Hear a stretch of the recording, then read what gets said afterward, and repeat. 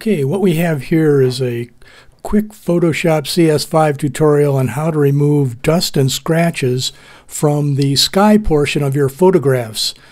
The first thing we're going to do is go to View, go to Screen Mode, and go to Full Screen with the menu bar, and then expand the picture up so that we can see the work area that we're about to work on.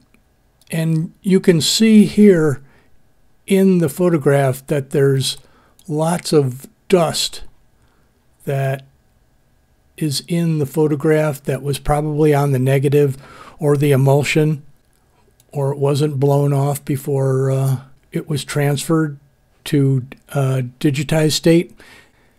And the first thing you want to do is go to your selection tool, the Quick Mask Selection tool up here.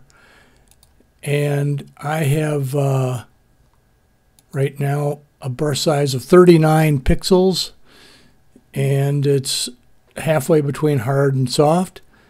And we'll just OK that, and then click on this on the sky portion, and you can see how it selects the whole sky portion very quickly.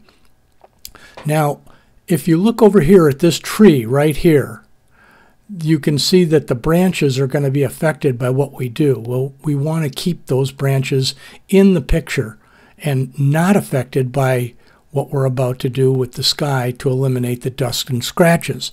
So we go up here to Select, Modify, and then we go down to Contract. And then we pick Contract by 20 pixels. And we say OK. And you can see how it moved the marching ants around the tree, so it doesn't include those in what we're about to do. The next thing you want to do is go to Filter, go down to Noise,